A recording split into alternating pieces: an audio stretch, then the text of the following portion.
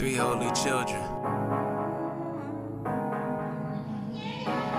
This life that I live, it's not for the weak, it's only for the strong. If you come to serve, then what do you seek? Either win or go home. So gird up your loins, watch over the souls. Gotta labor in pain to build up a nation through much tribulation. You lose and you gain. This life that I live, it's not for the weak, it's only for the strong. If you come to serve, then what do you seek? Either win or go home. So gird up your loins, watch over the souls. Gotta labor in pain to build up a nation through much tribulation. You lose and you gain. This life that I live, just me and my kid, go 0 to 10. These laws that I man, life without sin. Yeah, Christ is the man. It's me and my man. We doing it big. You looking to sin. I'm grabbing my friends, you no longer my friend. And for that paper you get, I'm in poverty, but I'm rich. I'm trying to get paid. Many are call, that don't mean your name is up on the list. Got it indoor, on one accord. No time for no whore. Christ is my Lord. She said I'm her Lord. I know that she's sure. This life that I live, it's not for the weak, it's only for the strong. If you come to serve, then what do you seek? Either win or go home. So gird up your loins, watch over the souls. Gotta labor in pain to build up a nation through much tribulation. You lose and you gain. This life that I live, it's not for the weak, it's only for the strong. If you come to serve, then what do you seek? Either win or go home. So gird up your loins, watch over the souls. Gotta labor in pain to build up a nation through much tribulation. You lose and you gain. We cracking the code, the righteous and bold. I used to be lost, I'm back in the fold.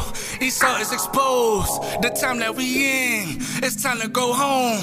My lineage is in Christ, can't wait to see my king go high on the throne. Remember the past, shit made me mad. But in our reflection, remember the mission. The most I was missing, cause we kept on sinning. Gotta get in order, F our religion. They don't even understand that we Christian. They don't even understand they ain't Christian. The same mentality passed on the children. Malachi 1 and 4, they the This life villain. that I live, it's not for the weak, it's only for the strong. If you come to serve, then what do you seek?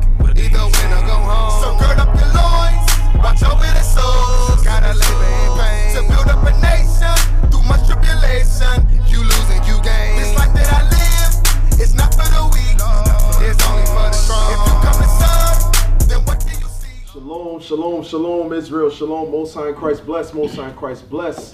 It's another day that the Lord has awarded us to go forth and do His work in His vineyard. This is Patient Saints Radio on the new radio station. All right, we are Israel United in Christ. And in the house, of course you know, we have... Shalom. Shalom, shalom, shalom, Israel. I'm Deacon Malachi. I'm Officer Amaziah. I'm Officer Shemaiah. Officer Uziel. And over there we got Brother Soraya with us. All praise, all praise, all praise. It's always a pleasure to be with your brothers, sisters in the radio. Like always, I'm pissed. Yeah, I know. Angry black man. I know, the angry black man, yeah, I know. What they say, what they call me again? Remember the guy that used to play in Police Academy? Oh, Tackleberry. The Tackleberry. That's okay. Yeah, I'm pissed. I'm pissed. Every time I look at the news about what's going on with our people, That's right. I ain't gonna lie to you, I'm really pissed. We got a lot of stuff going on to do. We got a lot of stuff going on. We got stuff going on in Michigan, Flint, Michigan, about the water. Right. We got Will Smith wife wanting her mouth. We got the other coon. We also got Will Smith's kids What? running wild. Running wild. We got a lot of stuff. We're still with Stacey Dash running her mouth. Yeah. We got yes, the police still killing Negroes. That's right. That's the American pastime. Yep. Hey, it's not baseball. It's killing Negroes. Killing Negroes is the American pastime. But Negroes worried about getting accepted by the white man. Yeah. We dying every day, but why didn't get an Oscar? Right. No, why didn't get an invite to the Oscar? Invite to the Oscar. So we got other stuff. But before we go into anything, I wanna touch on it. Give me John 8:32. Read that.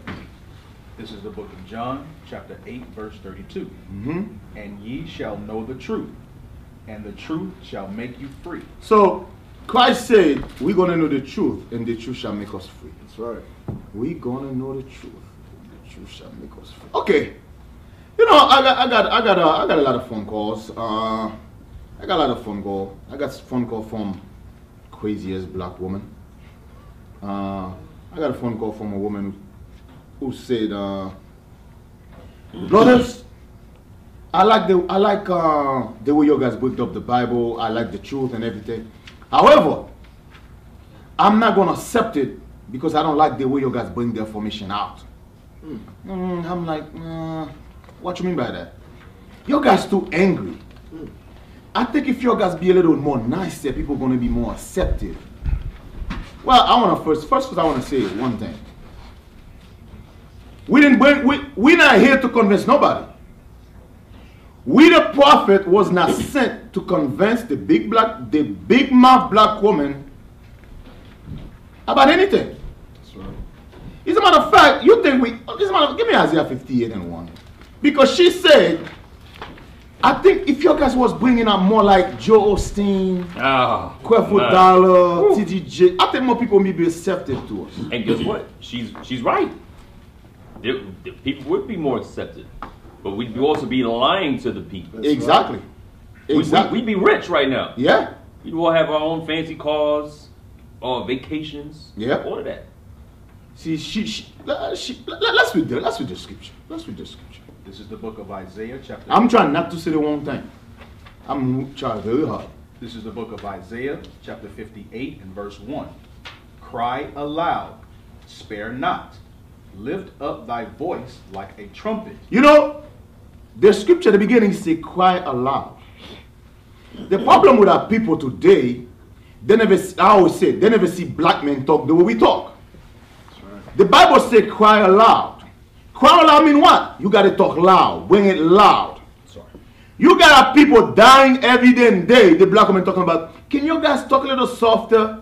No, we don't. We're not going to talk softer. That's right. No, we're not. No, we're not. We angry as hell. What's going on with our people? What's going on in our community? What's going on in the black family? We mad as hell. Read. And show my people their transgression. The Bible also says, lift up thy voice like a trumpet.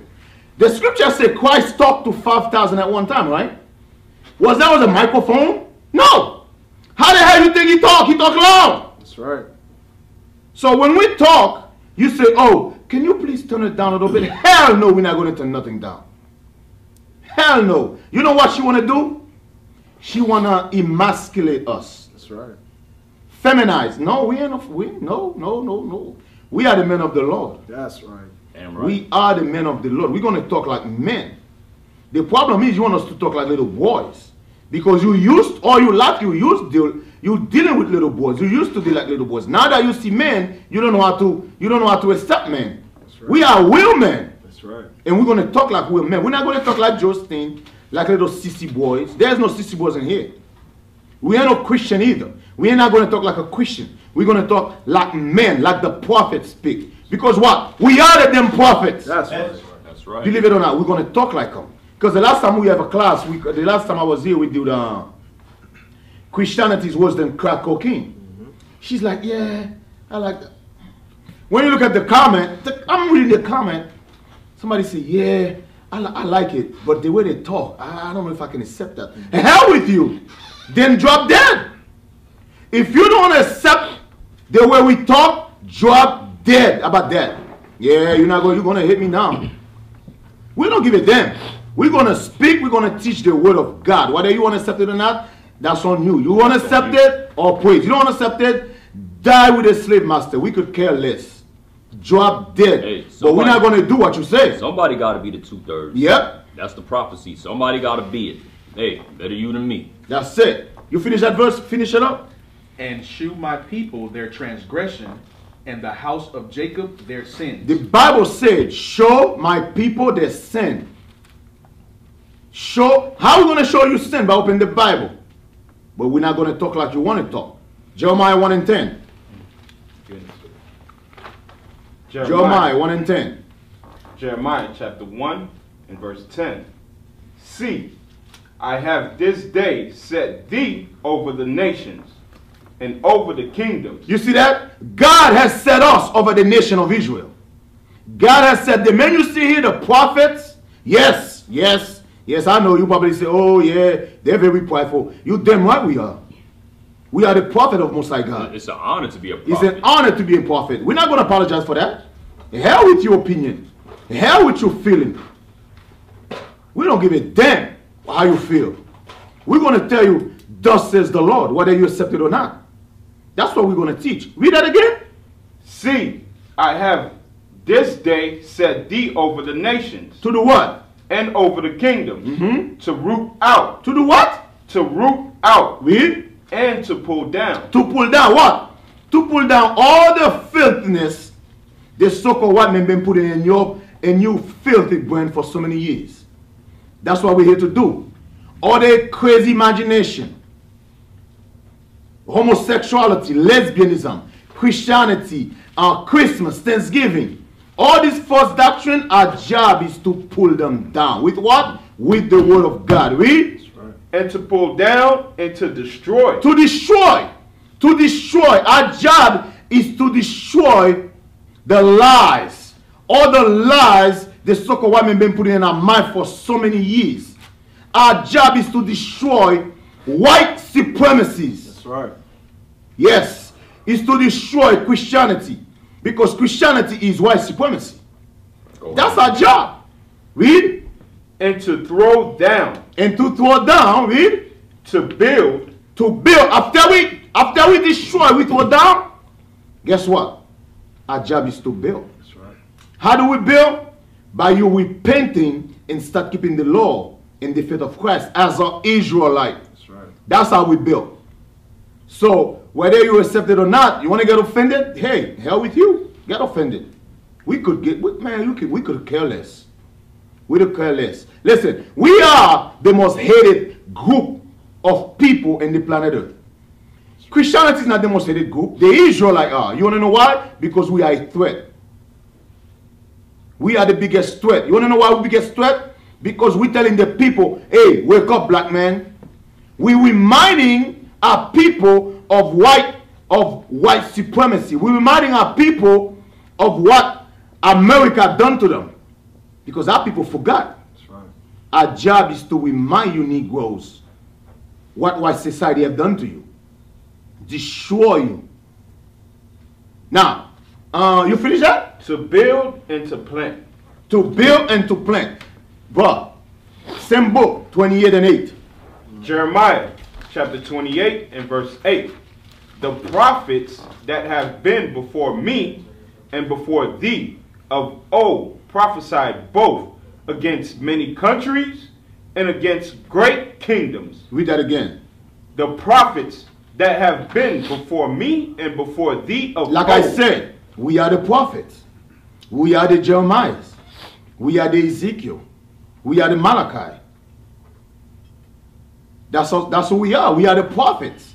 We don't prophesy both against many countries. What the prophet do? Prophesied both against many countries and against great kingdoms. Against great kingdom. America is a great kingdom. That's right. We are prophesying against America. All the filthiness, all the sin, all the murdering, all the lying America has been doing to our people for so many years. Our job is to prophesy against that.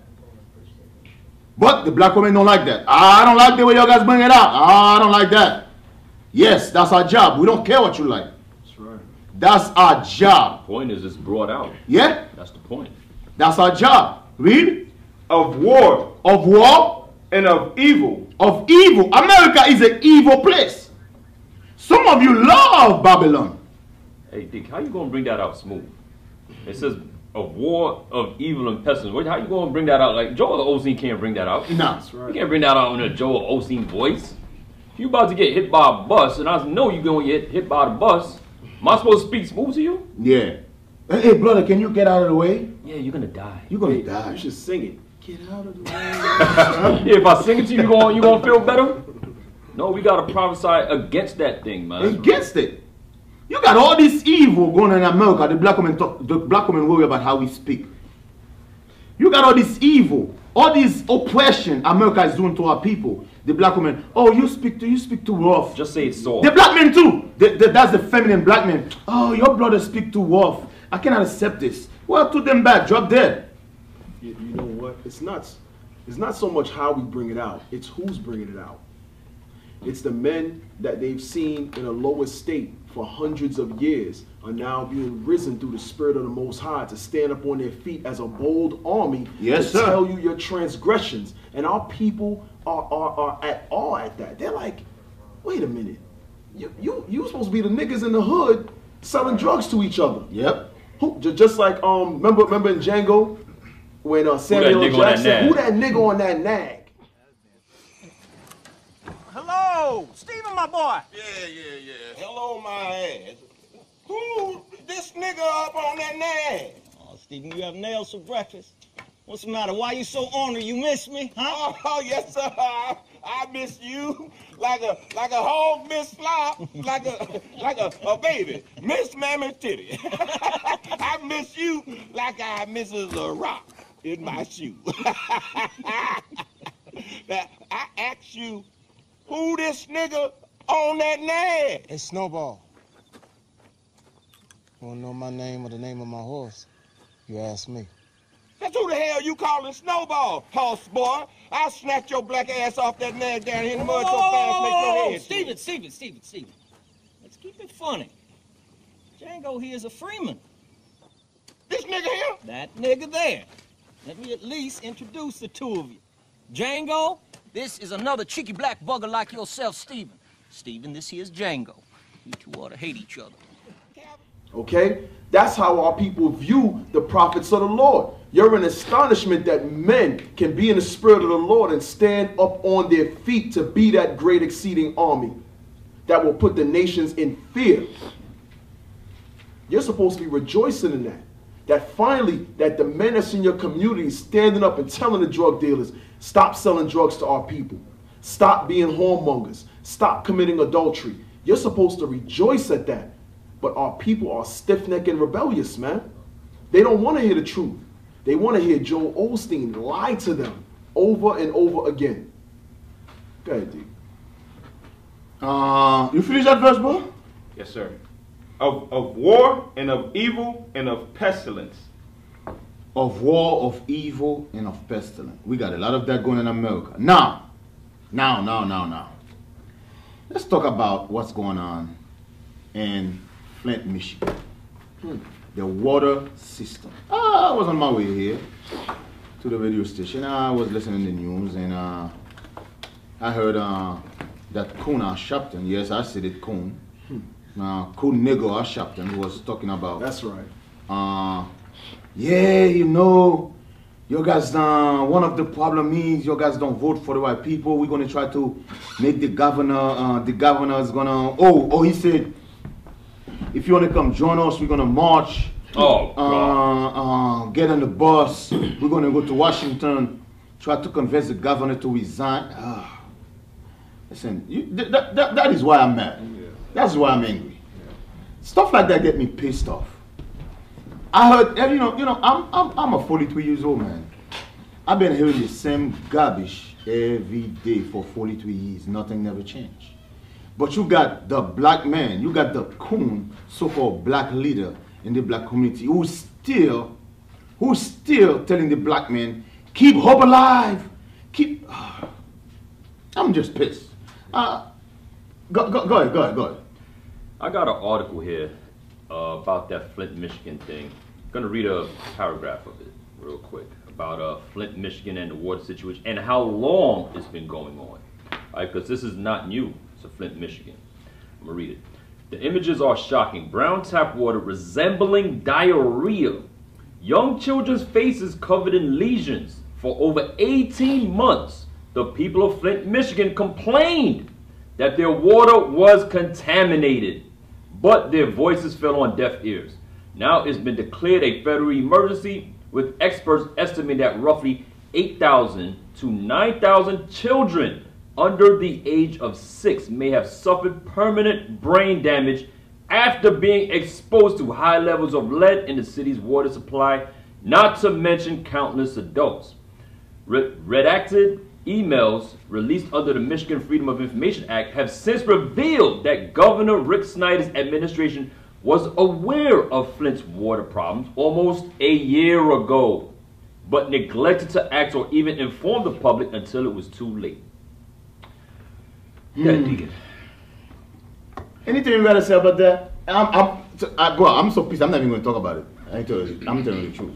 So that's core captivity. Yeah. That's really what it is. It's captivity. White man owns you. You know what? Read Zechariah 11:5. Esau is the devil. The Bible speaks of.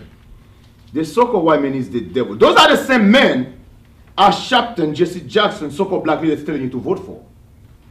Those are the same men. They're telling you, hey, you got to go out there and vote. You got to go out there and vote. You want change, you got to vote. Oh, how you want to complain, but you don't vote? You vote, and then what turns out? You vote is not important. You vote don't count. You don't get it yet. And you might say to yourself, what the hell these Negroes talking about? Oh, my vote don't count. Okay. You know what? Read the scripture, then I'm going to bring you a little history. Just to show you, your vote don't count. As a matter of fact, not only your vote don't count, the black man don't count, period. When the white man is talking, he don't count you. What do I mean by that? When the white man go to Manhattan and spend $5 million open a restaurant, he's not thinking about Negroes going to come here and eat. You know what I mean? You don't count. In other words, you don't exist. You do not exist. That's what you don't get in your mind. You do not, according to white society, white supremacy, you don't exist. Get it to your head. We do not exist. And I'm going to prove it to you too. Read the verse. Zechariah 11:5.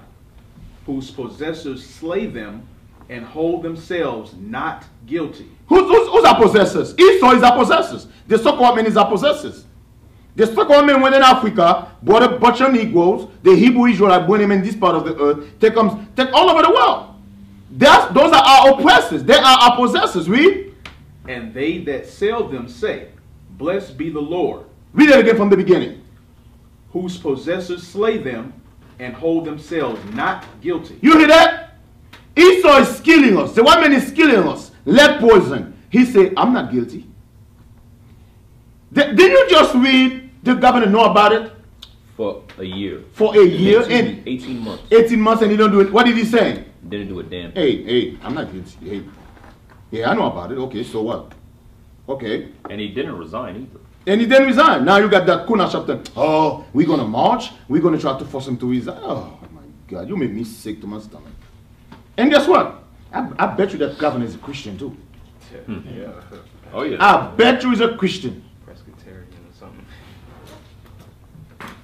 Hey, Deacon, real quick. The reason why it's a problem now, it's not because of the children or it's causing skin problem to the people. That's not the problem.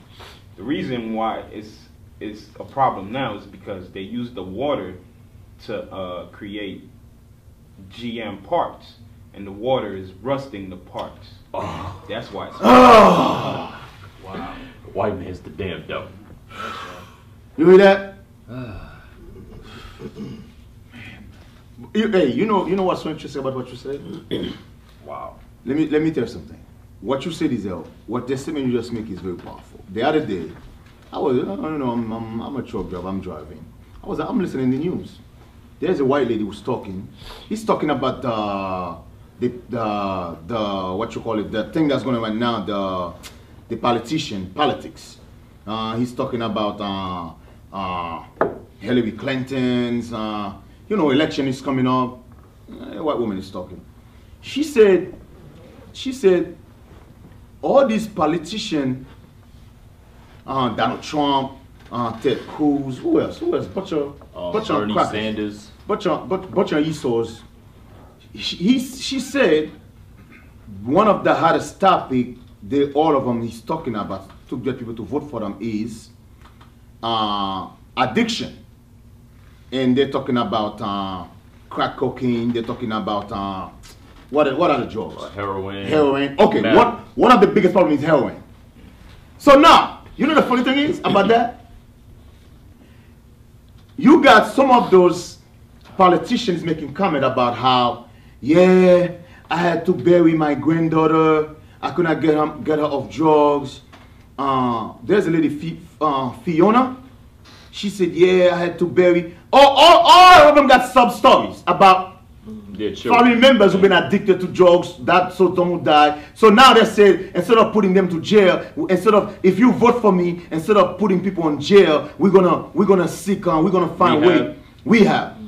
So I'm listening. I'm like, wait a minute, whoa, wait, stop. You know the funny thing is, if you listen to it long enough, you can say, oh my God, I'm so sorry. Yeah. But I'm like, wait a minute. The black community, the so-called white men been destroyed the black community with drugs for decades. Nobody never talk about that. Not one person. Now, all of a sudden, white supremacists start dying now. All of a sudden now, oh, we cannot no longer put them in jail. We gotta seek help. Give me a freaking break. Deacon, listen, man. I seen a clip. It just came back to my mind. You remember that movie, American Gangster? Yes. And remember, it was about who was that about again? I forgot. Frank Lucas. Frank Lucas, yeah. If you ever seen the actual footage of where the drugs were sold at in Harlem, like 116th Street. This is like late 70s, right. early 80s. I mean, the drugs totally destroyed the black. You see on 116th Street, crowded people getting the drugs, and heroin leans you over. You know, you're arched out your back, and you're just done, man. It's Zombieville. But that didn't happen to the politicians' kids. No. Okay? That didn't happen to where the politicians live. Nope. But all throughout the black community, that happened. That happened, yeah. And we are the offspring of that. Yeah. We're the offspring of that, man. And people wonder why is the black community so damn crazy, man? Right. But when you put the drugs in the black community, now it trickles down to the suburbs. Now you want to do something. Yeah, now you want to do something about it. You're the damn devil. Now you want to do something. Well, it's unbelievable. And then you got the black man. Oh, you got to vote for this. You know they're going to do. We have it. Hell with your vote. That's still a form of Stockholm syndrome. It is. That's still Stockholm syndrome. Because you leave the empathy don't go to you and your people now. You hear the politician, and like you said, if you listen to it long enough, they sound so actors. They're all actors. So it sounds so convincing that you just you're going to empathize with them. Because you're going to say, oh, well, I remember that happened to my cousin back in 2012 when he died and such and forth. Man, to hell with them. You got to remember, those politicians, their job is to know how to sway people with words. With words. That's their job, to sway you with their words. Smooth words. Smooth word. What the scripture say? His word is smoother than butter. Smoother than butter. Let's get it. Right. You know. I gotta bring some history. Because our job, Bishop Netanyahu always said, is to bring the fact to the people. That's right. Is to remind the Negro, because the Negro always forgot. We are the most forgotten people on the planet Earth. Absolutely. I can kill your whole family this year. Next year you're drinking in the same. You sitting at the table eating with me. Right. You forgot I did that. Yeah.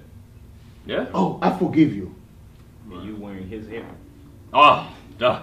Yeah. Let's bring. You say you're gonna bring a scripture. There was gonna read that Psalm 55. Bring that scripture, then we're gonna go to some history to show you something about your friendly neighborhood white man. You Christian. Oh yeah. We're gonna stick to the topic. Those are Christians. So start at verse 20. Psalms chapter 55 and verse 20. He hath put forth his hands against such as be as peace with him. See that? So the objective here is he put forth his hands to shake your hand in agreement, to be at peace. We come in peace. We sailed across the Atlantic Ocean to come over here to the land where the natives were, okay? And we stuck out our hand like we were at peace. But meanwhile, the other hand behind his back with the sword and the daggone yokes of iron. Yep. Remember, they came with that cross, too. Right. They came in peace with the cross, so-called peace. Hey, and remember, they had the yokes of iron already with them on the ships to enslave the natives. So they came with an objective, okay? They didn't come here and make the yokes of iron. They already had it with them because on the first day, Columbus put them in yokes of iron and put them back on ships to Spain. Yes, sir. Go ahead. He have broken his covenant. The words of his mouth were smoother than butter. These same men are in the earth today. They talk to us with fair speeches and smooth words. To what? To have you swaying, to have empathy towards them. Guess what? Their women did the same thing during the feminist movement. Yeah. They talked a good game to our sisters, swayed them out of the house, and had them fighting for their rights. They even swayed them out of their skirts and dresses. Exactly. Into leggings and tight-ass low-rider jeans. So it's showing you that that's talking about a nation of people, both their males and females. Esau, they have those fair speeches, man. Go ahead. But war was in his heart. What it was that feminist movement was to empower the white woman, but destroy the black homes. That's war against us. This is what we don't understand. Everything they do is a systematic plan to destroy us. Read that again. Read that line again. But war was in his heart. Sometimes we don't look at it. Oh, they're not hanging us by trees and pulling us apart with horses anymore. But they're still warring against you. They are still warring against you. Go ahead. His words were softer than oil. Ooh, his words go down smooth. They make you feel all warm and fuzzy inside. They go down like some hot cocoa on a cold day. Come on. Yet were they drawn swords. So they have the intentions on killing you. They tell you, oh, you should get your kids vaccinated against all of the things going on out here. Then what? Years later it comes out. That's the root of most of the autism in our community. Yeah. Okay? There's no good that can come. His handouts don't come without it benefiting him and being our detriment. Understand that. Go ahead, D. You know, you know something? Let's bring a little history for you Negroes, because a lot of time we thinking we want justice, like what happened in Flint, Michigan. I want justice. They're killing my children. We're seeking justice. We're seeking reparation. We want this. We want that. But let's you know something. Let's go back. Let's go back for a minute. Let's go back from the beginning of America. Oh, the beginning. The Constitution of America was created in 1887. I'm going to bring a little history for you Negroes.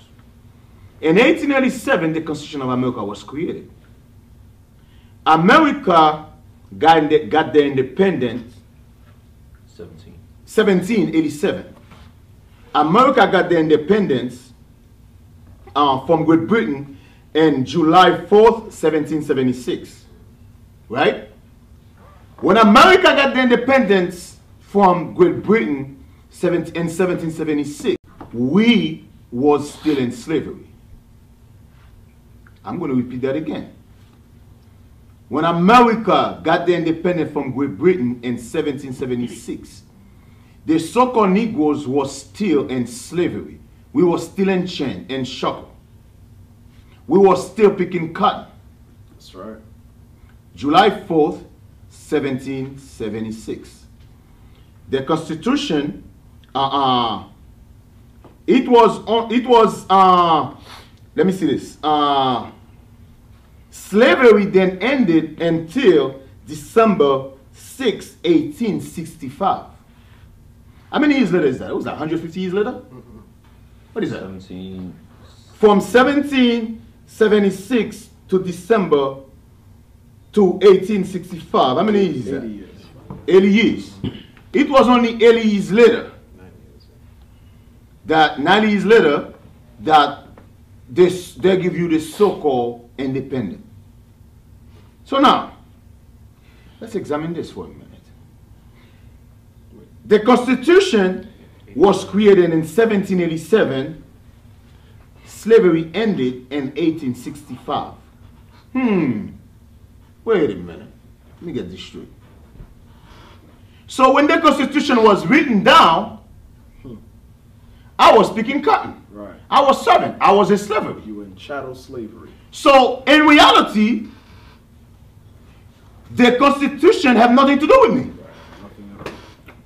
In reality, the Constitution was not written for my people. The Constitution actually was written to keep me in slavery. But here come the Negro today. Well, hold on, my brother. Hold on, my brother. I exercise my constitutional rights. The Constitution later was changing. It was changing, brother. You stupid as hell. The Constitution never changed. Esau just added up a little thing to it. Esau just amended it. He just amended it. He never changed. For example, I'm going to give you an example. I know you don't like talking about reality. You know the problem with us, the black men, we don't like reality. That's right. We don't want to face reality. Oh, brother, why you want to bring the past? You got to let it go. That's because you don't like reality. We the Israelites, we're going to bring you reality, whether you like it or not.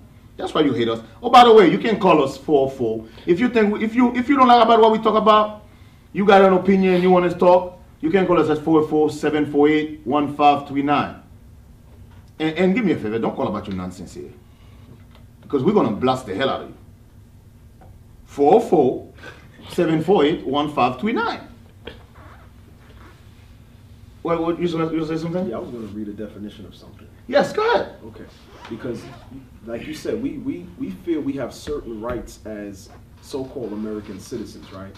And we're taken back when certain things happen to us. But let me read a definition of what we actually are. The word is denizen. Okay? They have you believe you're an American citizen, but what you are is a denizen. Okay? And the definition is an inhabitant or occupant of a particular place. A foreigner allowed certain rights in the adopted country. That's it. Read that again. A foreigner allowed certain rights in the adopted country. Okay?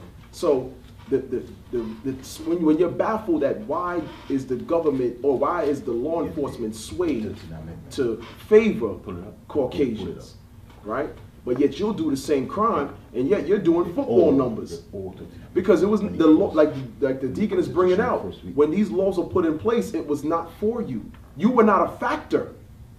You were not a factor in the equation of them building the Constitution.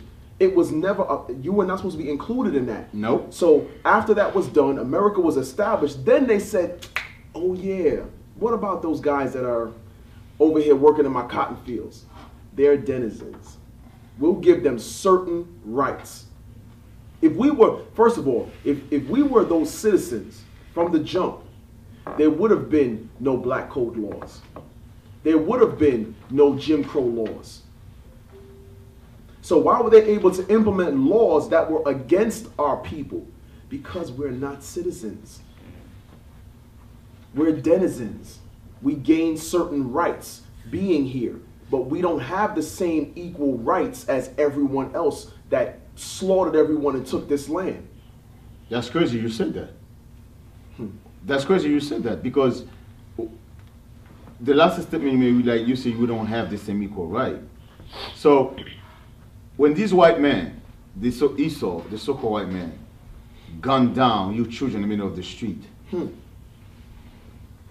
what the Constitution is saying is he got the right to gun down your children in the middle of the street. Because when the Constitution was written, you was not part of it. They didn't include you in the Constitution. When the Constitution was written, you was in slavery. Hey, read the 13th Amendment in the Constitution. All right, we're going to read the 13th Amendment. Bring it out. To the United States Constitution. Okay? We gotta remind the Negroes. We gotta do this. We have to, because we seems to think that we are part of this so-called white society. Right. Read. Is that still in place? This is still in place. Oh, okay. Go ahead. It's the 13th Amendment to the United States Constitution.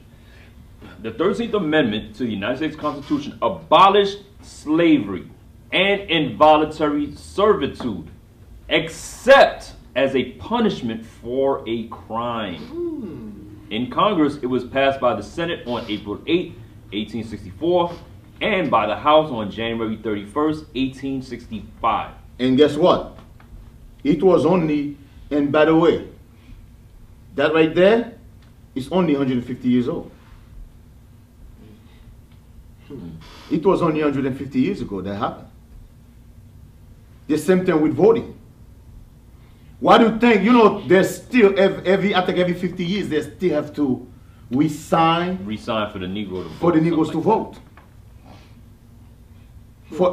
It's unbelievable. It's just like mind-boggling how people still hold on to this system. How people still think they are part of this system. This system from the beginning was written against you. That's right. Right. When you're gonna get that? When you're gonna get that to your thick head? Can I get a script, D? Yes. We want to get one script. Hebrews 11 and 13. Because, you know, we got to take the examples of our forefathers. You know, when you read Hebrews 11 chapter, it talks about Noah, it talks about Christ, Abel, Enoch, right? Abraham. These all were our forefathers. And we got to take the example of them. Let's see what it says in verse 13. Hebrews chapter 11, verse 13. These all died in faith. These all died in faith. Go ahead. Not having received the promises. But having seen them afar off. They had faith. Go ahead. And were persuaded of them. They were persuaded of them. And embraced them. Good. And confessed that they were strangers and pilgrims on the earth. That's what the Negro does not want to confess. He wants to be totally down with these devils in America.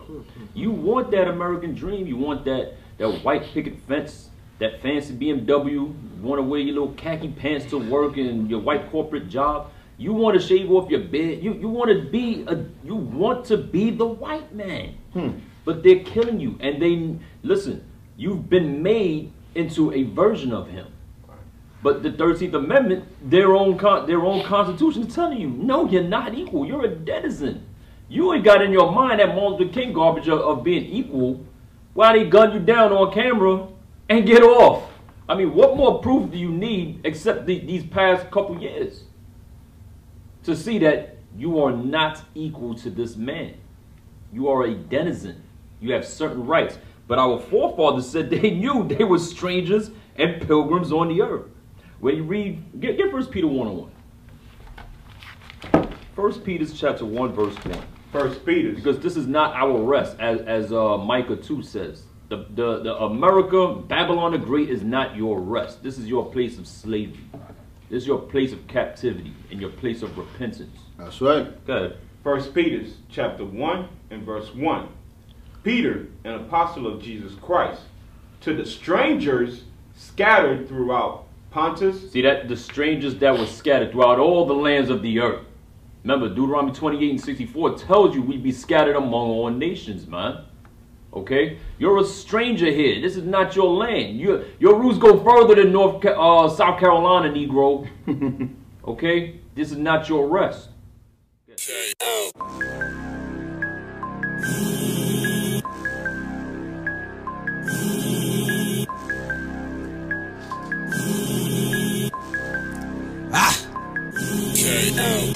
True prophets of the Lord, you cannot defeat them. Battling these spirits, this is Satan's kingdom.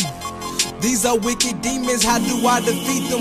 Through the power of the Lord, I endure, I leave them. If you're hard-headed, you can't learn. Study all night like a bookworm. Babylon burn like a bad perm. For the word of God, I'ma stand firm. Why you in this truth so low?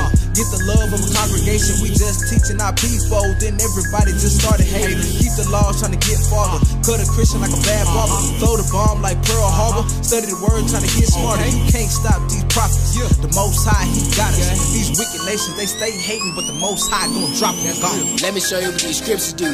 Cutting demons when I hit the roof. Got a full script, what you finna do. With a real prophet, just lead the room. Coming through like a monsoon. Still sinning through Bethlehem. Funny how y'all think white Jesus is here to save you black coons. Israel, stop sinning. Quit playing, stop getting. Wanna be wicked all week, then Sunday come with your repentance. You know these curses fitted. Y'all stuck and still wicked. Black Mexicans need to follow Christ and stop following these false religions. Keep the laws in the faith of Christ. We do it right, plus we hate it of any man. We pay the price, see our body armor toughening. Wicked brothers stumbling, we headed to another level. They progress is bumping in. I want the mothership, cause you gotta take the trip, cause Babylon a trick. So I hustle with my brick. What these other brothers talking about? Always gotta run they mouth. They the ones if Christ was hit, run the Roman, snitch your mind. Have you ever thought you were an Israelite? Have you ever considered that you were a Jew? You ever wonder what language you spoke and figured out it's Hebrew? Blonde hair and blue eyes, who the hell is that? Don't you know the Christ that I serve has woolly hair and he's black? Who's the king? I'm talking about Christ. He brought repentance to the Israelites. We God's children, we ain't scared, we ain't worried about the fight. Better get back, rebuke the lie. A lot of flames and you gonna fry. The time is near, salvation's now. We don't die, we multiply. Northern Kingdom Israelite, got love for the Southern too. Come up in the body with division and we cutting you, we shunning you, casting you away, deliver him to Satan. Benjamin, I'm telling Dan, what's up? It's a car, it's a car. He from Gad and Reuben, can't forget Zebulon. Levi, Asher, Manasseh, what's up? Simeon. Into the trap of Judah, that's where I'm from. Benjamin, I'm telling Dan, what's up? It's a car, it's a car. He from Gad and Reuben, can't forget Zebulon. Levi, Asher, Manasseh, what's up? Simeon. Into the trap of Judah, that's where I'm from. When we doing battle, you know who first up is Judah, yep. Tribe pride, but you know I still got love for all of us. Praise God, fighting off these demons in the graveyard. Stay script up, out your mouth the law must not depart. Otherwise it's so hard, trying to decide what's right from wrong. What feel good is satisfying boast, that's a heavy yoke that'll leave you slump. What got me purpose being in the work, take sweet first bite like Ezekiel, you heard. The knowledge to flame, my reverence to him. Keeping it top shape, the side medicine. Every problem we face, the answers in here. Most people deceived, don't know who they is. Happy that the president got the same kind of skin. Newsflash, my people, we started this. He put us in charge, we gave away the rulership. For what? For lust, for lack of love. The thirst, the curse is still on us. Most won't see it, that's why we gotta wake them up. My tribe, home of David, home of Solomon. Yes sir, in Christ is something to take pride in. All the tribes, not just only mine. Reuben, Manasseh, Naphtali, Asher, and Gad, Ephraim, Issachar, and Dan, Zebulun, Benjamin, Simeon, Levi, Benjamin, Naphtali, Dan. What's up? It's a car, it's a car. He from Gad and Reuben, can't forget Zebulun. Levi, Asher, Manasseh, what's up? Simeon. Into the trap of Judah, that's where I'm from. Benjamin, Naphtali, Dan. What's up? It's a car, it's a car. He from Gad and Reuben, can't forget Zebulun. Levi, Asher, Manasseh, what's up? Simeon. You know, this class, we call it what? Christianity is worse than crack cocaine part 2, right? Everything, there's a connection. A lot of us, you know, a lot of us don't think that, but there's everything connected to each other. For example, remember earlier we was talking about how the black man is killing each other, the cops is killing us, but the Negroes in Hollywood is talking about why the white man didn't invite me to the Oscar, why the white man didn't nominate me to an Oscar. That's right. Everything is connected. At the end, they all Christians. I want you to read this right here. Just read this, and this part right here. I'm going to show you something. How everything is connected. Murder rates rising sharply in many U.S. cities. That's the title from the New York Times. Milwaukee. Cities across the nation are seeing a startling rise in murders after years of declines, and few places have witnessed a shift as precipitous as this city. With the summer not yet over, 104 people have been killed this year, after 86 homicides in all of 2014. So this is 2015. This was written summer. Yes, August 31st. That's the summer 2015. It was only summer when this is written. Go ahead. 100 what? 100 how many people? 104 people have been killed this year. Remember, that's in one major city. That's only talking about one major city. That says with the summer not yet over. The summer not yet over. Go ahead. More than 30 other cities have also reported increases in violence from a year ago. In New Orleans, 120 people had been killed by late August, compared with 98 during the same period a year earlier. In Baltimore, homicides had hit 215, up from 138 at the same point in 2014. In Washington, the toll was 105, compared with 73 people a year ago. And in St. Louis, 136 people have been killed this year, a 60% rise from the 85 murders the city had the same time last year. You know, a lot of time we're reading these numbers, we're thinking, then I will, you know that, right? And you know the crazy thing about these numbers?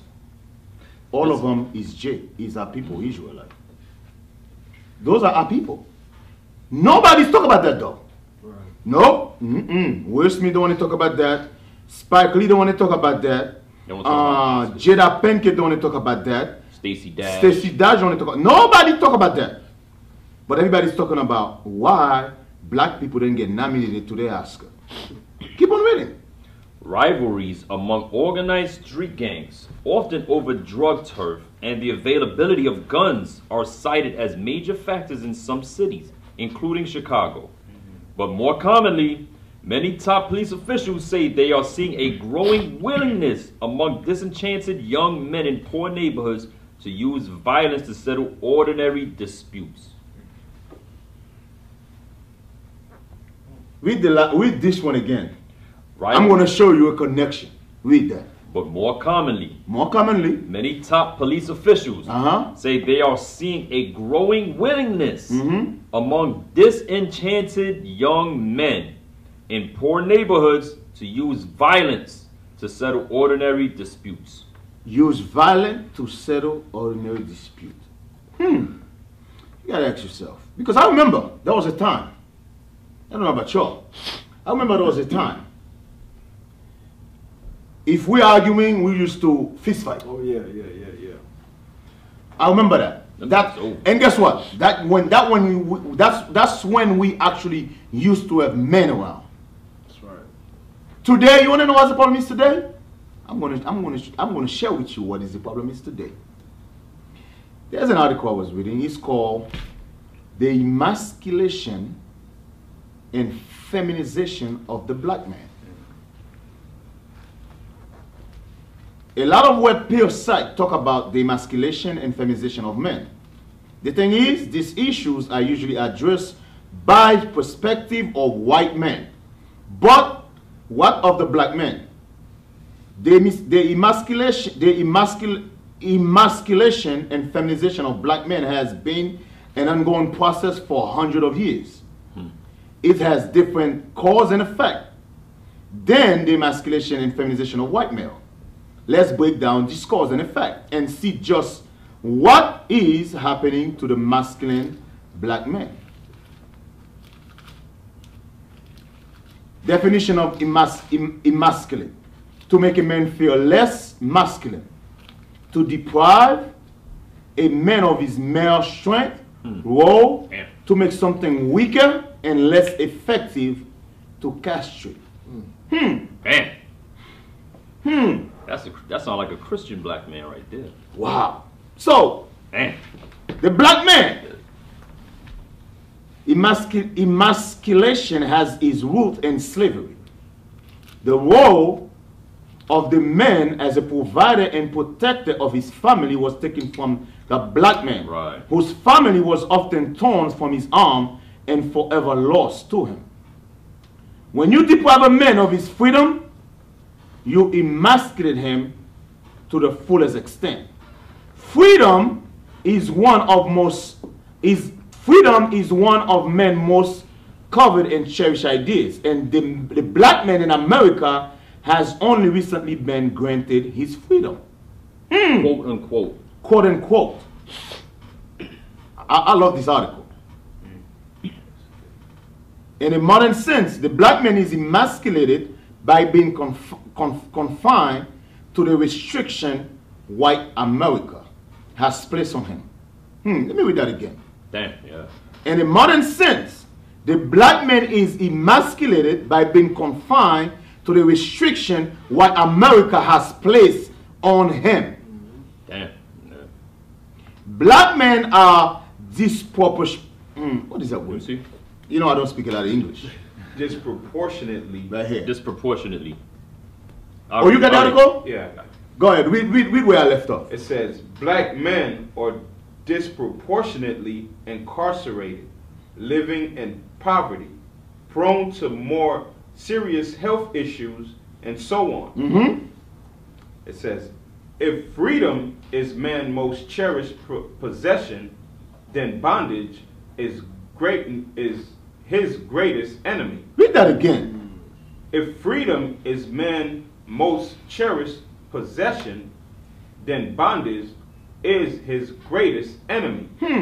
Read on. Not just bondage in the physical sense, as in being kept against his will, but bondage in a mental and emotional sense, as in not being able to escape the immeasurable chains of racism, oppression, and negative stereotype.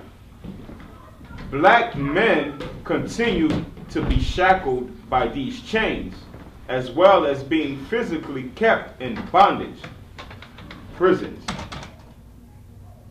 Thus, we find that many black males today have been emasculated and are unaware of what manhood is really about. Read that part again. Read that part again. Thus, we find that many black males today have been emasculated and are unaware of what manhood is really about. They're unaware of what manhood is really about. So a lot of black men is unaware what manhood is really about.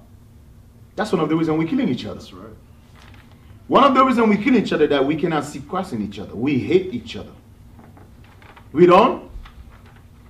In lieu of a strong example of manhood, young black males today are exposed to criminals and other undesirables and adopt their characteristics and the misguided notion that these are real men. Right. Black. Yeah, jump down to feminize. Feminize. The definition: to give a feminine quality to cause to take on feminine characters, to castrate. That's just like when they want you to speak like Joel Osteen. Yeah, that's exactly right. Yeah, that's exactly right. That's exactly right. They want you to speak like Joel Osteen. That's exactly right. Or when they make the brothers put on the dresses. Yeah. Yeah. You know, them actors and black men of high stature, that Negroes hold in high stature, put on dresses and skirts. I think he talk about that too in this article. Go ahead, keep on reading down. We have established that the black man in America has been emasculated. But that's just one piece of the puzzle. In the military, they break you down and build you back up as a soldier, Marine, etc. The same holds true for the creation of the sterile black men. The second phase in the creation of the sterile black men is feminization. Read. Through emasculation, a man's sense of manhood is distorted or destroyed entirely, leaving him open to all kinds of influences. You know what that's saying? That's telling you why homosexuality is the fast and growing spirit in the black community. That's right. That's the fastest growing thing in the black community. And guess what? The black man is pushing it. Your President Obama is pushing that thing real hard. Why? Because once you become feminized, once you become a homo, you ain't no threat to the black man. Because guess what? You cannot produce nothing. You cannot, for you to produce something, you got to be with a woman. So the white men know the more homos we got in the black community, the better it is. The better it is to control them. The better it is to destroy the black family. The better it is to keep them from procreation, to create things. Two homos cannot have no kids. Two lesbians can have no kids. That's why the white man is pushing that thing hard. The white man is passing laws like crazy. Why? So that thing keep going. The same thing when they was pushing crack cocaine in the black community. Right. It's exactly the same thing. They sit down, they come up with ideas to keep going, continue destroying the black community. We don't. You got something? Because you mentioned they want to stop the procreation. Here's something that they definitely want to stop. We're going to go to Sirach 30. And just to go straight to the point, we'll just read verse 6. You stay in there, let him read that. Sirach what? Ecclesiasticus chapter 30 and verse 6, just to get the point what Deacon mentioned. This is the book of Ecclesiasticus, Sirach, chapter 30 and verse 6. He left behind him an avenger against his enemies. So when you have a son and you teach your son, as you read the verses up ahead, above it, it tells you that a man is supposed to teach his son. And there's certain things you're supposed to teach your son, like who the enemy is. Okay? Oftentimes we send our children out into this world never telling them who the enemy is. So what they do is they join and they assimilate with the enemy. And then look at you like you the devil because you never told them. You never prepared your children. You send them out into the world unprepared. Right. Read.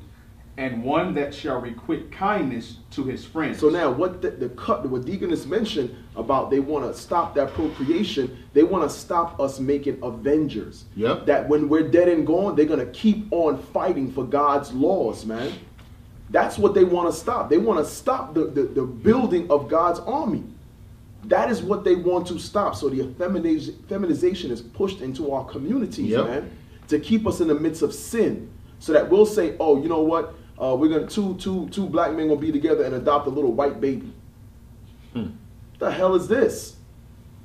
But no, you should be marrying in righteousness, have children, teach them God's laws, teach them who the enemy is, teach them their nationality, that they can avenge you. So, and it said, and I think it says, when you're gone, it's like you never left. Where is that? It's a little bit down. He's a little bit down. It's the same chapter. No, it's up above. Above, yeah. Yeah, verse 4. Read verse 4. Verse 4. Though his father die, yet he is as though he were not dead. So when you leave your avenger behind, it's like you never died. It's like you never died because you leave your son behind fighting the same fight you fight, and he fighting it better than you fought. Yeah. Read. For he hath left one behind him that is like himself. You see that thing? So that's what they want to stop. They want that thing to be nipped in the bud. But the Israelites ain't trying to hear that. No. We ain't trying to hear that. We raising up avengers. That's when we're dead and gone, those prophets will be in the earth prophesying against this wicked kingdom, man. That's right. If it's still here, anyway. All praises. Where you at in the article? The feminine. Through emasculation, a man's sense of manhood is distorted or destroyed entirely, leaving him open to all kinds of influences. He is a man physically, but emotionally and mentally, he is lost. We got a lot of that here. We got a lot of, when you go to the black community, you got a lot of men, growing men, who's walking around, physically they look strong, but they lost. Hey, Deacon, last Sabbath, we out on the streets. We seen a grown man, hard as hell, walking around, bopping around, and then get ran off the block by a damn woman. Right. That brother didn't come back for like 2 hours while we were outside teaching. That's the state of, and she when she ran him off the block, she walked to the next corner like, yeah, I just ran that nigga off the block, da da da da. You know what I mean? Walking like a dude, Because it's going two ways. The black man has become the woman, and the woman has become the black man. That's really what we got, man. Go ahead, Peter. That's when the powers that be begin to feminize the black man. This lost black man is encouraged to adopt feminine qualities and thereby comes to resemble women emotionally. That's right. Wait, it says he's been encouraged to adopt feminine ways. That goes back to the TV. Because all you see, like all these black producers, executive producers now, they pushing shows like Empire, where the homosexual is the only sane person on the damn show. It's disgusting, man. He's going to talk about that. He's going to talk about some of these shows. It says this lost black man is encouraged to adopt feminine qualities and thereby comes to resemble women emotionally and mentally and even physically in many cases. You know, that's why I said earlier, there is a beginning in everything. There's a beginning in everything. Because what happened is, you got these young men right now, you got these young men who call themselves thug in the gang. They wait to it, they're so feminine. Right, emotional. Emotional. Brother, why you look at my sneaker? Why you step on my sneaker? Pop, put out a gun, boom, boom, boom, boom. That's very emotional. They don't know how to deal with it. Why? Because society is pushing. How did they say?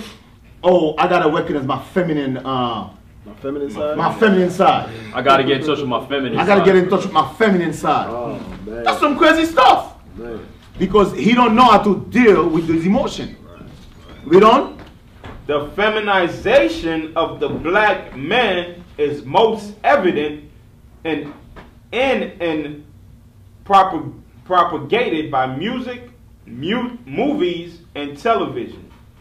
Look at television shows like Real Housewives of Atlanta. Oh, God. America's Next Top Model, etc.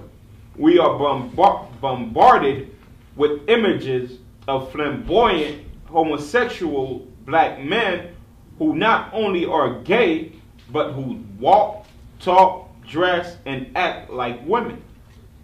And if they're not feminine gays, they're unstable thugs. Damn. Damn. Go ahead, keep on reading. Wow. When influential rappers like Kanye West and A$AP Rocky don oversized shirts and kilts, when they place an extreme attention on fashion and other feminine things, they manipulate millions of impressionable young black males to follow suit. The same goes for movies. When black actors dress up in drags, it normalizes such behaviors, and instead of viewing it as abhorrent, we view it as funny. That's true. With that part. White America loves to see these feminized black males. Right. Oh. Hey, can I say something on that real quick? Let me say something on that real quick, man. Because I saw something that made a lot of sense in the media. The NBA, the National Basketball Association, under David Stern, that damn devil Jew, fake Jew. No, there's another name for the NBA. The Negro Basketball Association, right? Assimilation. Yeah. Assimilation. yeah, that's Bishop Nathaniel. All praise. Hey, listen. In the early 2000s, when you had men like Allen Iverson, Tracy McGrady, Vince Carter, they used to wear baggy jeans and so forth, hoodies, and not even, regular hip hop clothes. America had a problem with that. The fake Jew had a problem with that. You could not dress that way anymore. Coming to games or leaving the game or doing a press conference or anything. But now, when you have a man like, what's his name? Russell Westbrook. Who wears these flamboyant friggin' weirdo capris. Dwayne Wade wore capris. Right. A couple other brothers. LeBron. They wore capri pants. Spandex. them extra tight feminine shirts, okay? Those are now, those are now standard. That's the Okay. standard. They're okay with that. Yep. They're pushing it now. Yeah. But when the black man was masculine, as Allen Iverson was, that was a problem. Yeah, that was a problem. You know why? Because America loves when you're a little girl, man. Yeah, they're going to eat. That's the next statement. That's the next statement. That's the next statement. Yeah. Read the start with the white America again. White America loves to see these feminized black males because they are far less threatening to white society than strong, proud black men. You hear that? Yeah. Read that statement again. White America. This is for your Christians. Read that again. White America loves to see these feminized black males because they are far less threatening to white society than strong, proud black males. Black men in dresses make white people laugh. Black men in black clothes wearing black berets scare them. You see that? Damn right. Hey, that's the Israelite. Right. Listen, we are scared of them. They look at us and be like, man. What these Negroes about? What this thing was about. They're scared of that thing. Because what America know, once the black men start with petting, keeping the law of Most High God, that's the end of their rulership. Oh, one other thing. I forgot this thing here, just clicked in my head. The Los Angeles Clippers this past month put out a commercial with DeAndre Jordan. He had the big blonde weave. You ain't seen that thing? He had the big blonde weave. Kevin Garnett's the grandmother, and Chris Paul is the husband of big 7-foot DeAndre Jordan. We've been turned into damn disgusting little girls, man. Yeah. And Esau uses these punk-ass black men to push it on black people in the community. That's man. exactly what they do. Then you got coons like, what's the other coon? Which one? Scandal, from Scandal. Kerry Washington. That's how a devil, like, yeah, I said she's a devil. Kerry Washington can go on a music award show and say, hey, why don't y'all accept homosexuality in the black community? Yeah. You guys are wrong for that. You got to accept it. It's 2006, 2015. She's a damn devil. Just and you know the funny thing is, here was a black woman who played a hoe in national television. He plays the white man's bed wench. That's the black woman who played the white man hoe in national television, who got the nerve to go on national television telling the black community what to do. Right. He's telling you Negroes, you feminine Negroes, why you don't accept that? You see me, I'm a hoe. I play the white man hoe. You accepted that. You accepted me playing the white man hoe. How come you cannot accept homosexuality? This is our filth. This is our law we become in this society. This is our law. The black man, the black woman, the Hispanic man, that is our law we become in white society. Can you read the last part of that, what you just read? About the threatening? I'll read it from the top. read it again. White America love to see these feminized black males because they are far less threatening to white society than strong, proud black men. Black men in dresses make white people laugh. That's right. Black men in black clothes wearing black berets scare them. The feminized black men is better received by mainstream America. That's the thing right there. There's something about organized brothers that puts fear on white America. Let's get that. Revelation 11. Yes. Revelation 11. Bring it out. This is the book of Revelations, chapter 11 and verse 11. And after 3 days and a half, the spirit of life from God entered into them. So after slavery is when you started hearing this truth coming out. After we were in hard bondage for 350 years, the Lord poured his spirit upon us. Okay, go ahead. And they stood upon their feet, and great fear fell upon them which saw them. You see that? great fear fell upon those that saw these men standing up as men. That's what the article just said. The article said that when they see black men in berets and all black, that they're afraid of them. They're threatening to them. But guess what? That's why when Deacon said that's the Israelites right there, the scripture says that's the Israelites. Yep. That's right. That stand upon their feet in the face of, what's that? That it stand in the face of the oppressor. Read it. Then shall the righteous men stand in great boldness. See that? Then shall the righteous men, those stand up on their feet as a great exceeding army through the Spirit of the Most High. Read it from the top again, bro. Then shall the righteous man stand in great boldness before the face of such as have afflicted him. And you see that thing? The Israelites stand in great boldness before the face of those that have afflicted them. That's a powerful scripture, man. Because the effeminized man ain't standing up against his oppressor. The effeminized man ain't saying, no, I will not live under my wife's skirt.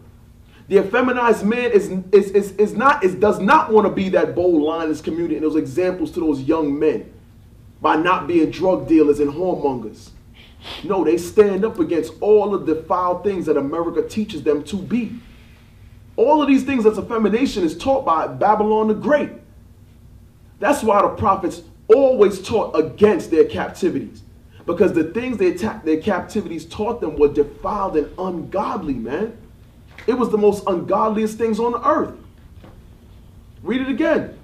Then shall the righteous man stand in great boldness before the face of such as have afflicted him and made no account of his labors. See that?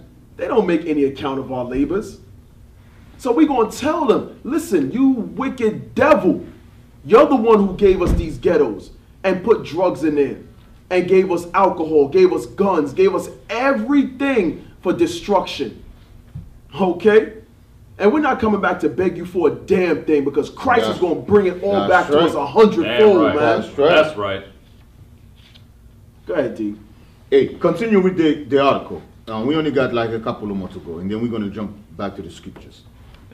Some make the point. It says, some make the point that this is not some plot, that there have always existed feminine black men, and that they are now coming out because it is more acceptable in society. Right.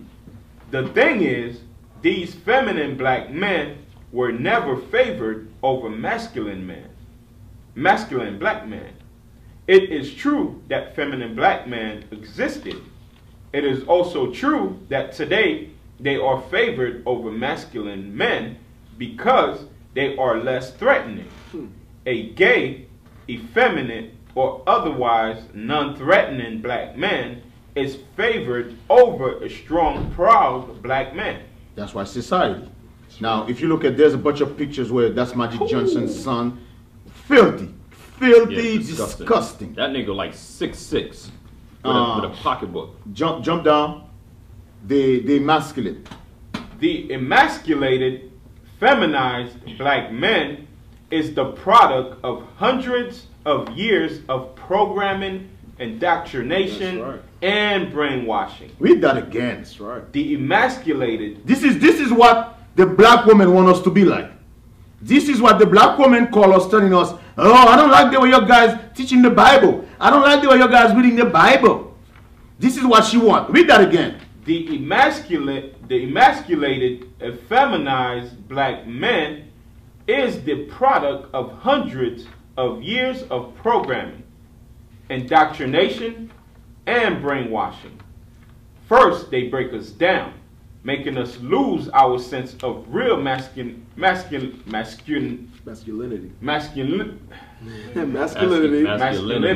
It's the accent. And then they try and build us back up as feminine or homosexual. That's heavy. But Jeremiah 1:10, they actually put that scripture into place and tore down what we're supposed to be, and built us back up in the forms of effeminate men. Yeah, effeminate men. Black men in the past, despite you know that statement you just read that statement again. They what? the one about the destroying the emasculated, feminized black man is the product of hundreds of years of programming, indoctrination, and brainwashing. First, they break us down, making us lose our sense of real masculinity, and then they try and build us back up as feminine or homosexuals. Keep on reading. Black men in the past, despite the adversary they faced, despite having their wives and children literally torn from their arms, still managed to remain masculine. Today, the black man is either a hyper-masculine thug. That's why they're killing each other. Hyper-masculine thug. That's why they're killing each other. Read on. Or feminine homosexual drag queen. Damn. Those in between exist, but they are rarely shown any love. I still have my balls and refuse to hide them underneath a skirt. That's right. That's right. That's right. That's right. Black men need to learn that their masculinity is defined by more than their physical abilities. We must learn to cultivate the masculine traits of our forefathers. Read that again. We must what? We must learn to cultivate the masculine trait of our forefathers. Our forefathers, Abraham, Isaac, and Jacob. Read on. Honor, courage, and commitment. And most importantly, pride. Pride to be proud to be an Israelite. Proud to be the prophet of Most High God. Read on. The black man has always been a proud man, but pride without anything to back it up is just arrogance. Arrogance is not a manly quality. It is the result of insecurity and low self-esteem, both of which the modern black man has come to possess. We sell ourselves out by dressing and acting like women for the sake of white America, so that we may appear less threatening. You know what he's saying? He's saying your black men entertaining a sport, you're afraid to offend white America. That's right. That's what he's saying. Instead of stand up like a black man, a strong black man, you want to act feminized so you can make them laugh. So you won't offend them. That's what he's saying. Society fear. Read down the bottom. Society fear. Society fears strong men, and it especially fears strong black men. If some black men choose to have sex with each other and run around dresses, fine. But we should not be normalizing or encouraging this behavior. We should be encouraging manhood. If we do not step up to the plate, we will be a race of eunuchs, and simps. Damn. Bruh. Damn. Now, that was a strong article. Powerful. That's a powerful article. Now, Ezekiel 34:31. Because this is what we just read. This is why society want us, the black men, to act like. This is what the black woman, the big man black woman, want us to act like. Little sissy boys, feminine. Because we got those phone calls all the time. We got those letters. We got those comments. I don't like the way your brothers talk. Can your brothers lower it down a little bit? You talk too loud. Why you gotta yell? Why you gotta yell? Angry all the time. Why you angry all the time? The scripture says, "Be ye angry and sin not." Ezekiel 34:31. Ezekiel 34:31. And ye, my flock, the flock of my pasture, are men. No, we are sissy boys. Are men. No, we're supposed to be feminized. Are men. What does God say? God say what? The flock of my pasture are men. That's what the Bible said, black woman. That's right. God said we are men. That's right. We are men with balls. That's right. That's right. I said it. We are men with balls. And by the way, you know what happened too? Let's go back to some of these brothers that was with IUIC.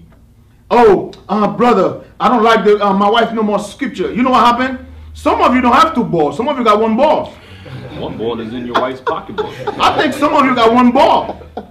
Some of you, I think your wife got 1 ball and you got 1. Hey, you and your wife share your balls. Yeah, some of you and your wife share your balls. That's why you're not strong enough to stood up to her. That's right. You have no balls, but the men in this table, that's right. We got balls. That's right. That's right. Hey. And not defiled by women. Not defiled by women. Right. And it's all go back to Christianity. That's right.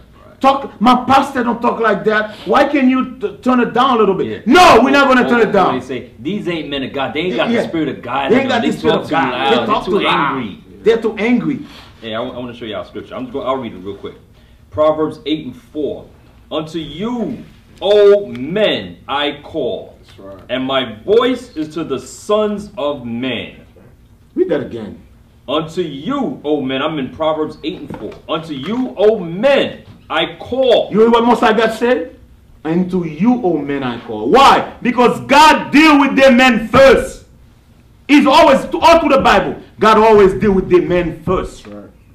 God never deal with feminine men. God deal with strong black men first. That's what God always deal with. Strong men first. We don't? And my voice is to the sons of men. My voice is to the sons of men. We are the sons of, we are the sons of the living God. We're going to talk like it, whether you like it or not. The Lord said, I'm a man of war. Yeah, that's what I'm about to read. Let's go there. Yeah. Exodus 15:3. This is the book of Exodus, chapter 15 and verse 3.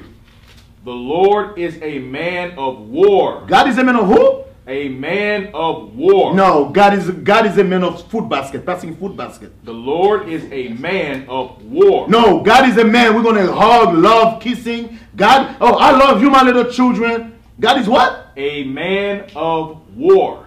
Just in case you don't know, God is a man. And what happened in a war? Men die. War people die. God is a man of war. What does that mean? God killed. That's what that means. That killed that old comedic black conscious garbage about the woman is God. Them niggas.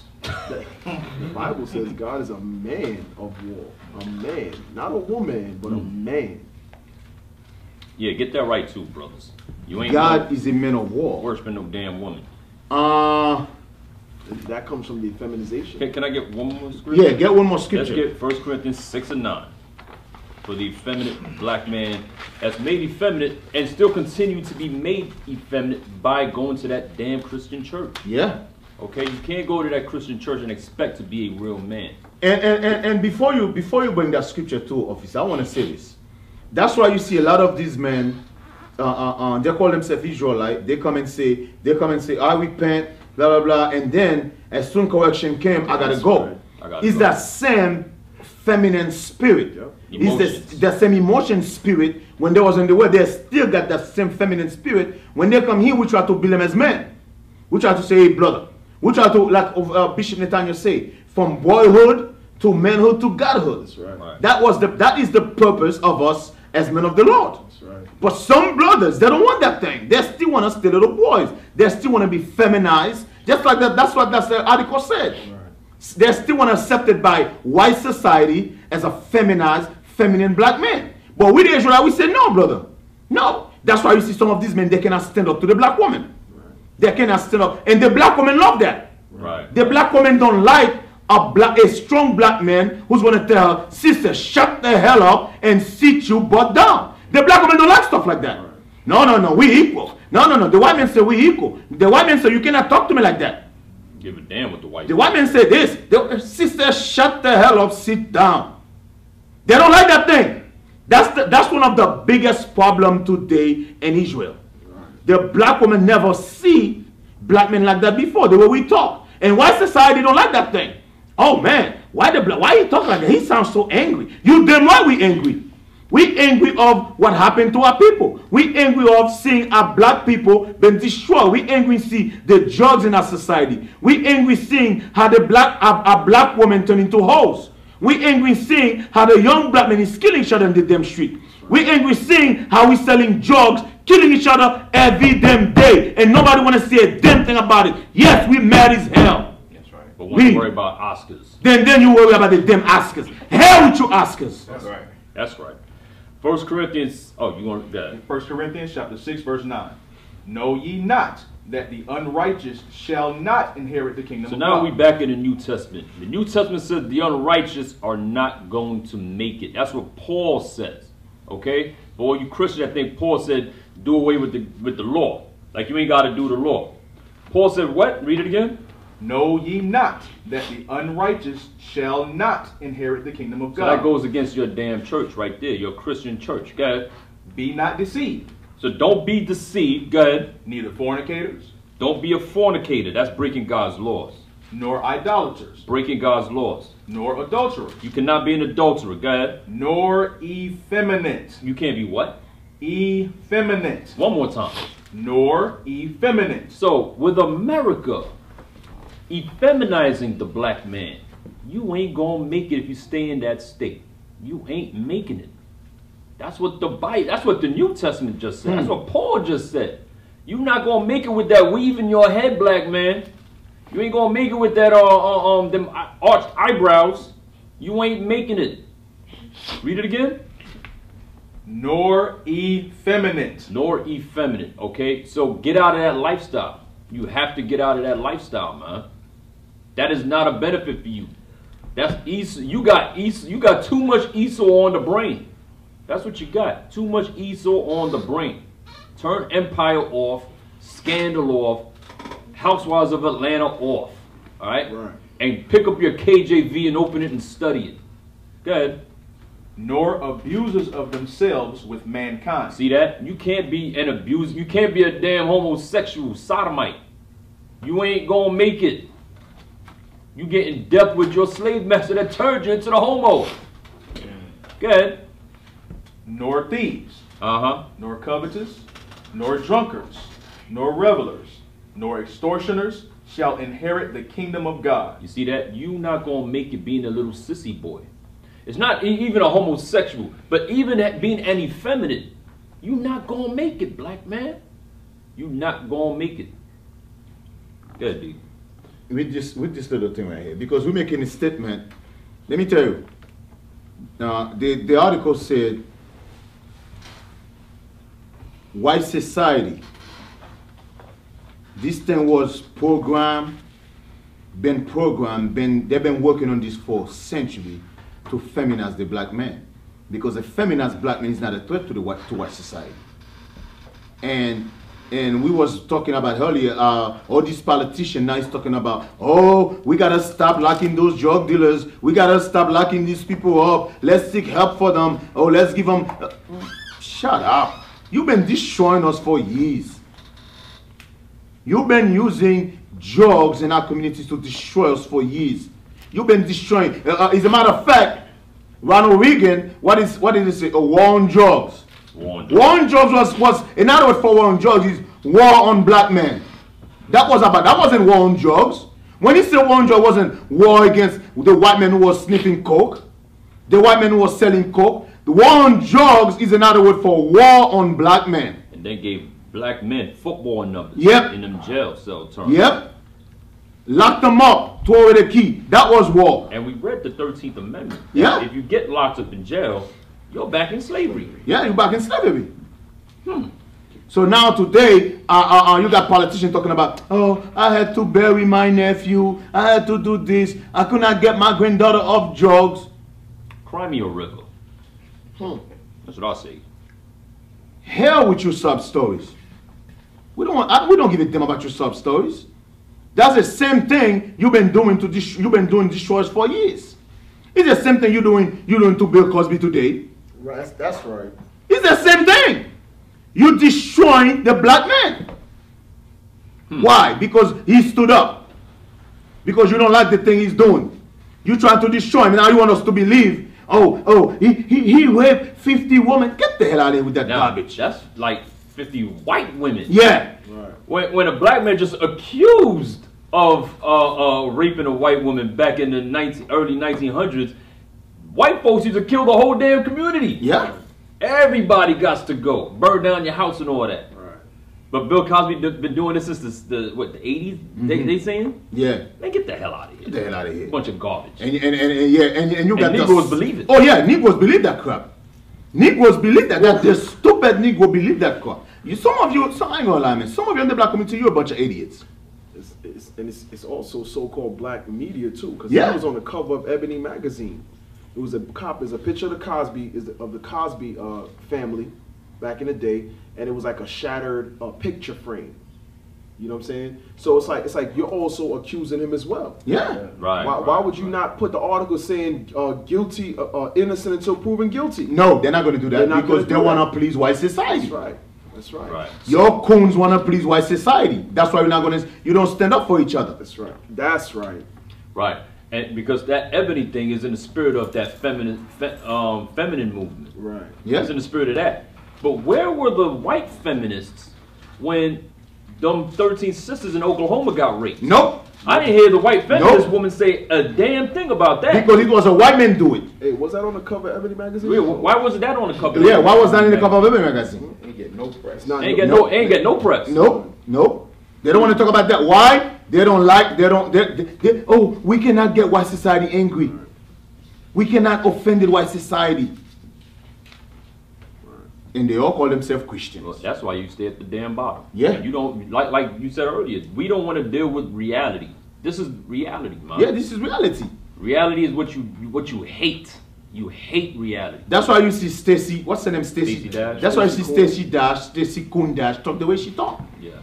She don't want to offend white society. That's right. And she always married a devil too. Yeah.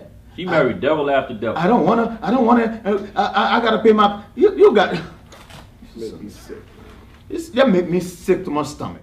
One thing I want to touch on is the people who keep stressing the way that we teach. Keep stressing the way that we teach. We want to continue to show you that we walk in the austerity of our forefathers. Okay? We walk in their footsteps, doing it exactly the way they did it. That's right. Okay? Let's go to Nehemiah 13. And start at verse 23. Let's see. Let's see. Actually, some of y'all got it easy right now because we're about to read how our forefathers got down. Okay, so you should see how easy you got it. Start at verse 23. Nehemiah chapter 13, verse 23. Come on.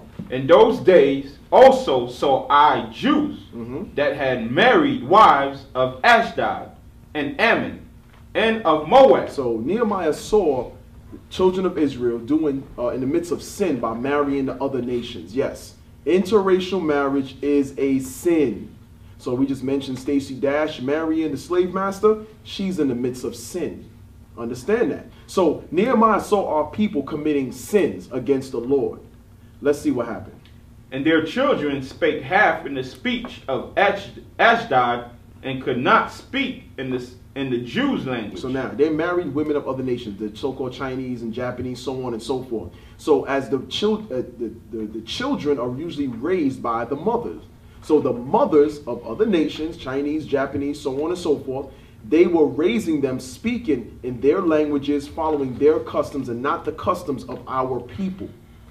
Continue to read. But according to the language of each people. And I contended with them. So Nehemiah started to contend with them.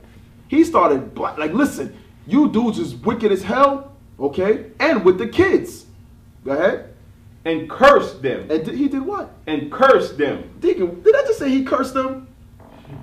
They don't like when we curse. He said we this what the scripture say? He what? Yeah, they used to that white Jesus doctrine. That's what it is. So Nehemiah, the prophet, cursed them. Go ahead. And smote. Nehemiah started to smack them. Okay? So if you Christians ever actually read your Bible, you would see the way we teach is biblical. We never smack nobody. We never smacked anybody. I wish I can smack a couple of people. Smack the hell out of you. I wish. Hey, it's like a wake up. Hey, remember, you know what it's like? Remember the movie Airplane? when the woman was going crazy. Oh, and yeah. He had to come and smack her around. Hey, Smack smack. on. That's how it is, man. Yeah, sometimes I wish when I'm in the street teaching, I can just walk in and smack you. Pow! Wake up, Negro. And smoked certain of them. So he started to smack some of them. And plucked off their hair. Damn it, I wish when I see that yellow weave, I could just I can pluck your hair out. Oh, man. Yeah. You see that? Pluck that wig right off. That's what our forefathers did. I would have just walked around, just smash up wig. Smack and pull. Smack and pull. And pull the damn wig out. It's simple Negroes. Smack and pull. Read that part again. And smoked certain of them, and plucked off their hair, and made them swear by God, saying, Ye shall not give your daughters unto their sons, neither take their daughters unto your sons, or for yourselves. So Nehemiah made them swear that they would no longer commit those sins that they were in. Okay? So yes, what we do is biblical. He contended with them as we do. The scriptures tell us in Isaiah 58:1, which Deacon brought out earlier, we're supposed to go to our people and show them their sins. Okay? So stop being so damn sensitive, man. Stop being so sensitive and hear the word of God, man. Because the word of God is what's going to make you right. The word of God is going to fix our communities. It's going to fix our families, man. Bring us from that lower state. It ain't no damn effeminization, man. And it's definitely not Christianity.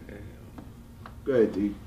You know, no, we can go that over. We almost out of time. You know that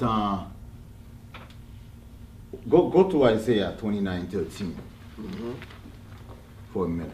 I wanna say something. The book of Isaiah, chapter 29 and verse 13. Wherefore the Lord said, For as much as this people draw near me with their mouth, and with their lips do honor me, but have removed their heart far from me, and their fear toward me is taught by the precept of men. You know, as we go over these topics, what's going on in the black community, in slavery, Esau, the so-called white man, took our book, the Bible, he turned it into international. That's right. He make you believe anybody can believe in the Bible and be saved. He make you believe the Bible was written for anybody who want to read it. The Bible was written, if you're interested in it, you can pick it up and say, oh, Jesus come into my heart and repent. But that's not in the Bible. And the scripture said that the fear of God was taught by the precept of men. The so-called white man was the one in slavery who teach us, the Negroes, how to fear God. And the way he teaches us how to fear God is in a feminine way. He's a feminine way. He's telling us, hey, God is a loving God.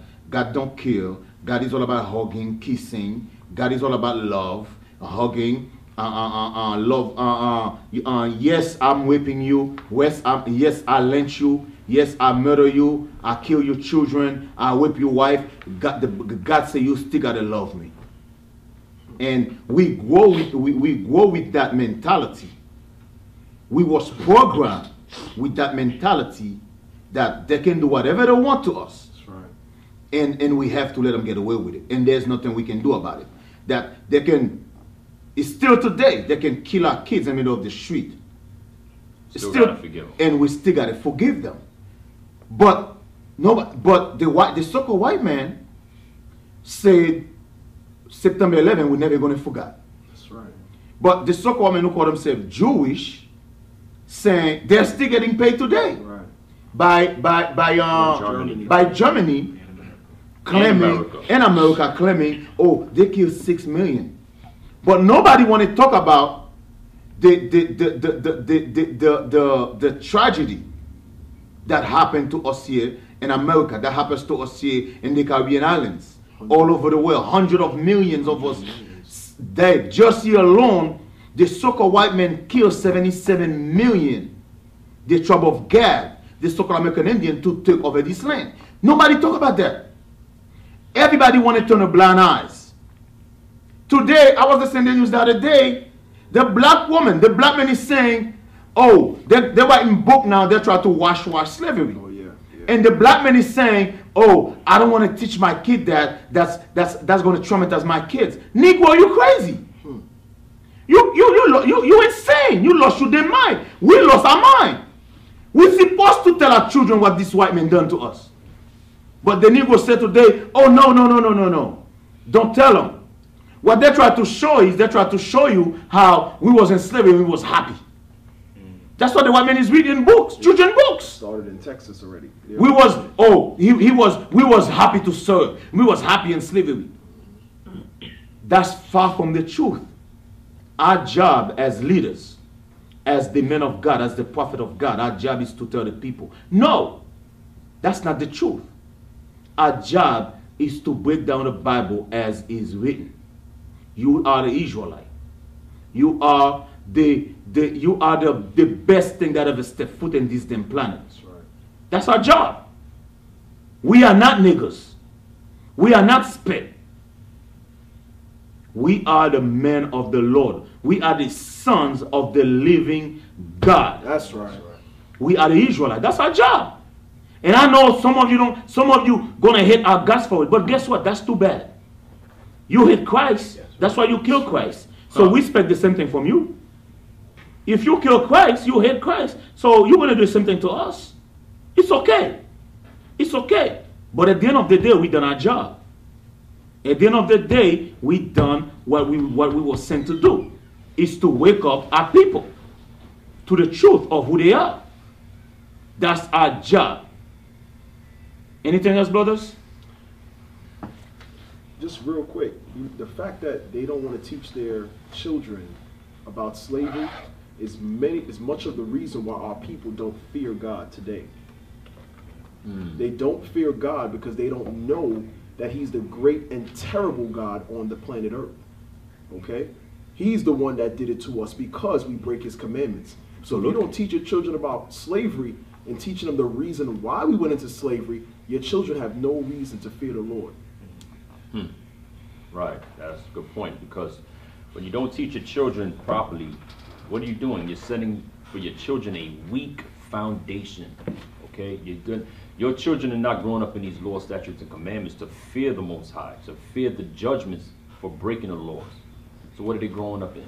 Christmas, Halloween, American Babylonian trash. Okay, that's the foundation that we set for our children as pagans, pagan Americans. Okay, with no fear of the Lord, and that's why we stay in the condition we're in, because we set the foundation weak.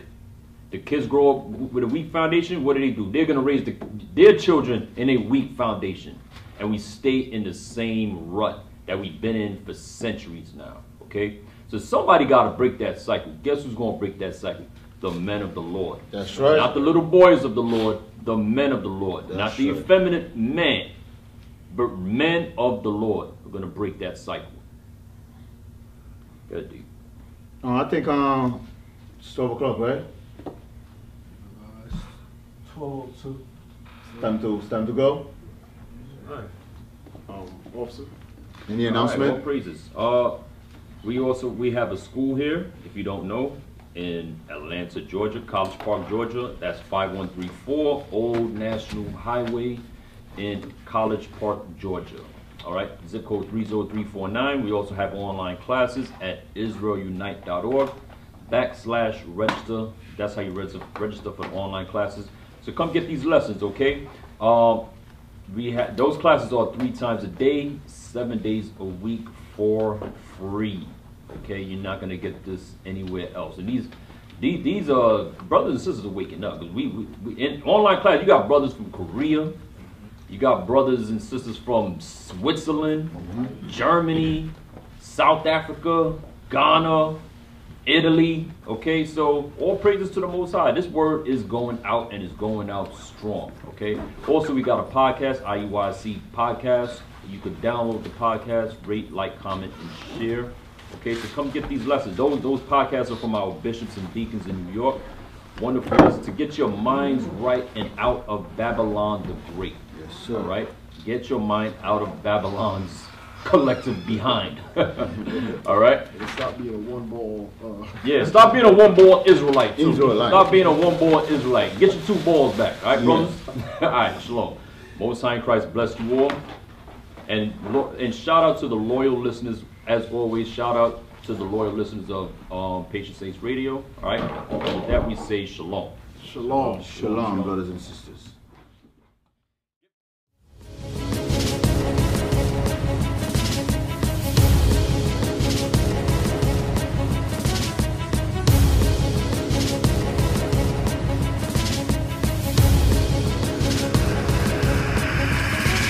Shalom, Israel. I'm Elder Nathaniel of Israel United in Christ.